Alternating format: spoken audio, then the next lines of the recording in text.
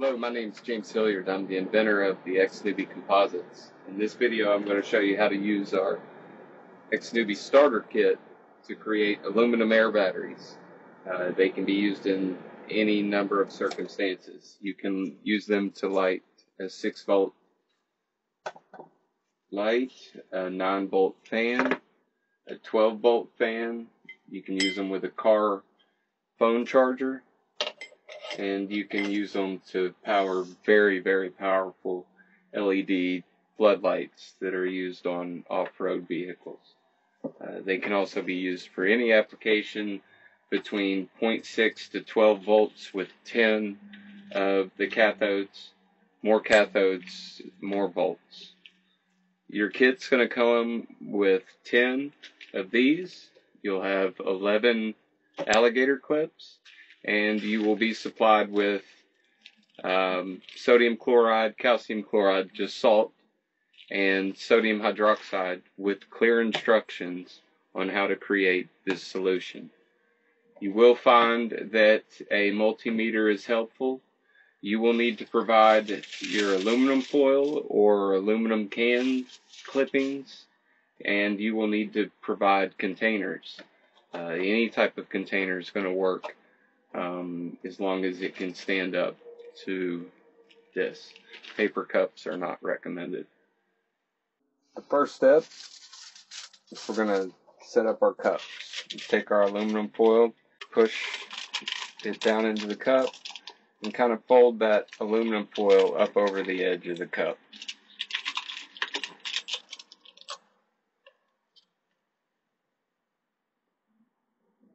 And we'll do that with each one of them.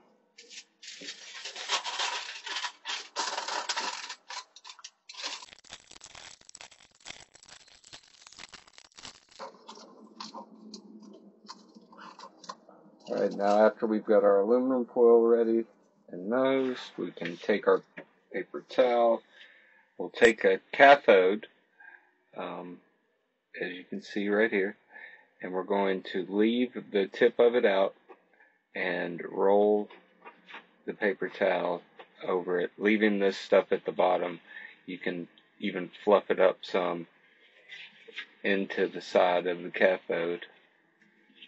Flip it over into the side of the cathode like this, and then just drop it down into the cup like that. The goal, what you want, you do not want the black cathode touching the aluminum. You want it separated by paper towel entirely. Do not allow the cathode to touch the aluminum.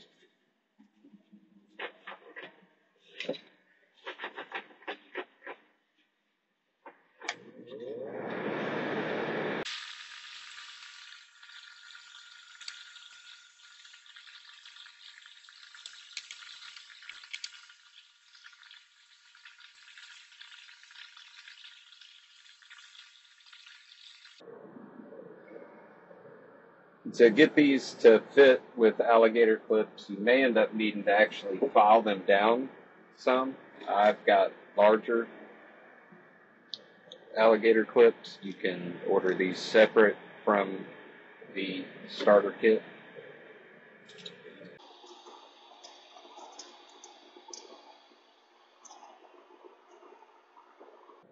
Now the purpose of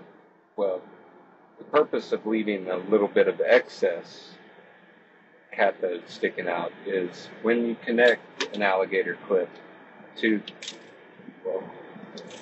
the cathode, then you don't want the paper towel to touch this. It will cause corrosion faster.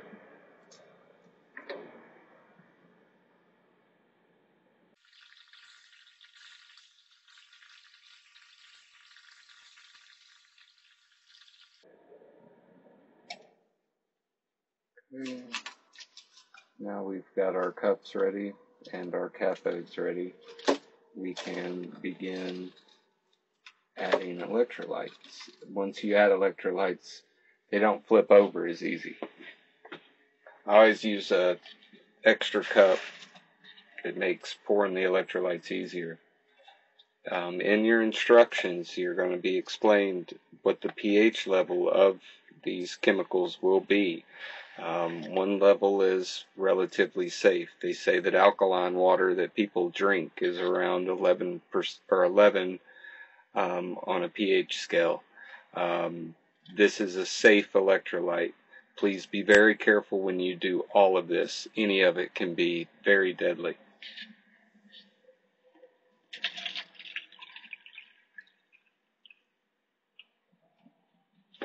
Once you get some water in these things, some electrolyte, they don't flip over and fall over.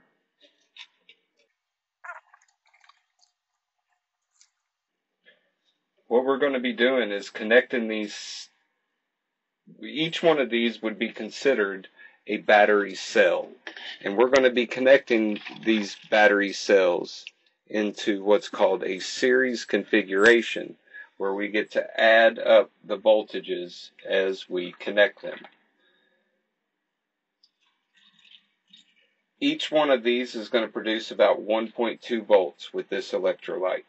If we didn't have any sodium hydroxide in the electrolyte at all, then it would produce around 0.64 to 0.7 volts, and a surprising amount of power for just salt water.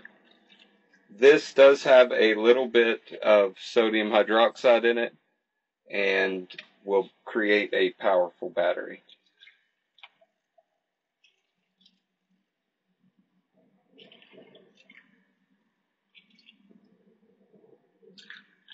But it is a low enough pH to where there is not a very, very high amount of corrosion, early corrosion of the aluminum because of the electrolyte.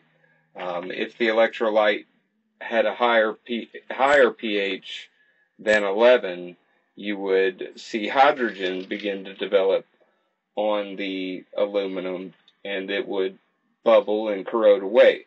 But it would also produce electricity much faster and much greater rates than what we're going to do here.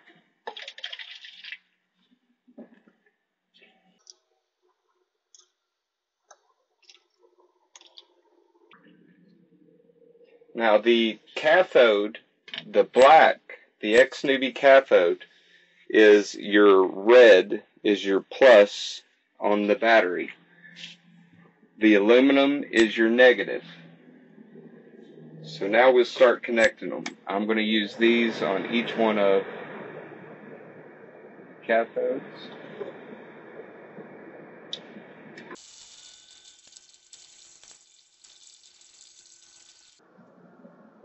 They can't be allowed to conductively touch each other. This aluminum can't touch this aluminum. Otherwise it creates a short or puts the batteries in what's called parallel. So you have to keep them separated, and you'll see here in a second when we start going to connecting that it's a good idea to have them all turned in the same way, especially if you're doing a series configuration. So we'll turn them.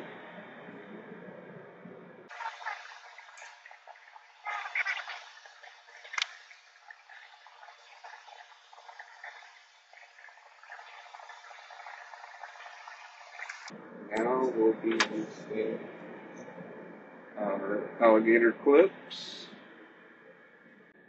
and we connect aluminum over to the cathode.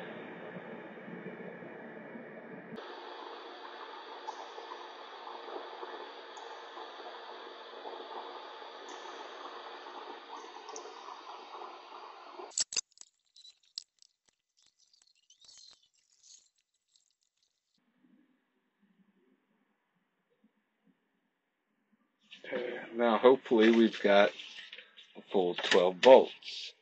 As long as we don't have any shorts, we should. So we'll connect to the red. We'll connect to the black. And we've got well over 12 volts. As you can see, it's 15 volts. Now, might as well start at the top and work our way down.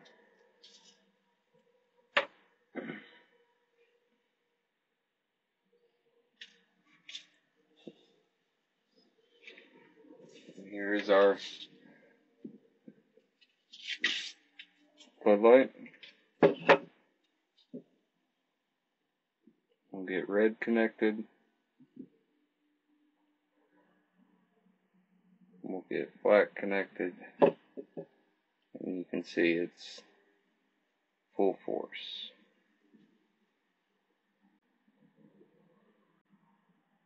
And it will burn this bright until that aluminum corrodes. My camera, it died last night, right about the time that I started filming these floodlights being lit up by the batteries. I left the floodlight on for about an hour after the camera died last night, and then I disconnected it and allowed the battery to sit overnight. As you can see, the voltage across the battery has dropped. There is an explanation for this, and it makes sense. The pH of these solutions has dropped. The sodium hydroxide of the original solution has reacted with the aluminum and therefore lowered the pH of the solutions.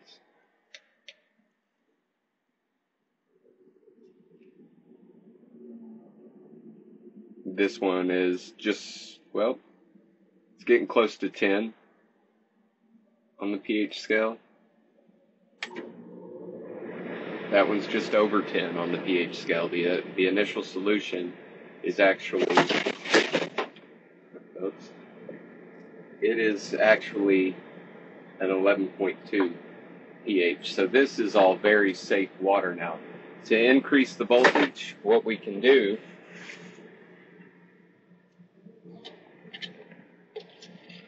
is bring the pH up. Now we're not going to get back to the full 11.2 because we're mixing with a lower pH.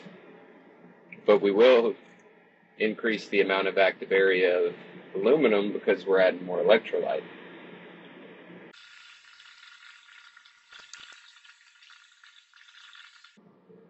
You can see the voltage is starting to recover.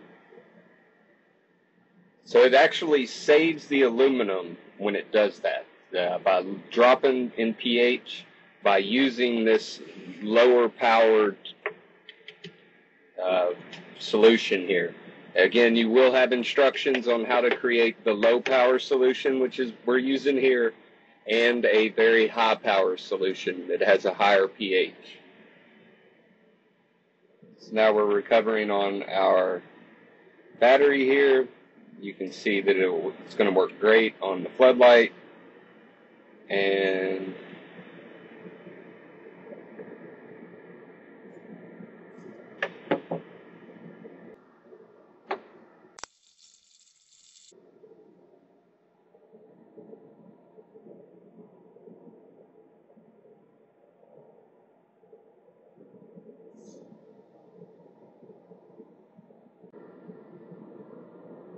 then for 6 volts,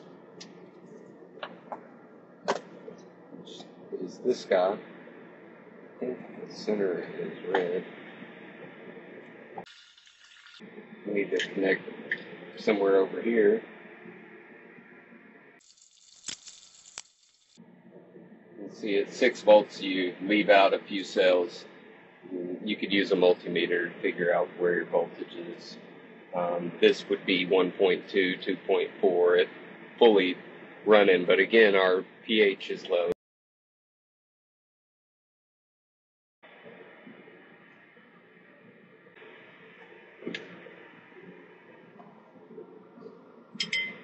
Here is a car battery charger. I can't remember which direction they go. Yeah. So that's black, that's red, that's positive, that's negative. negative goes over to the aluminum, red goes over to the cathode, and you can see the charger is on.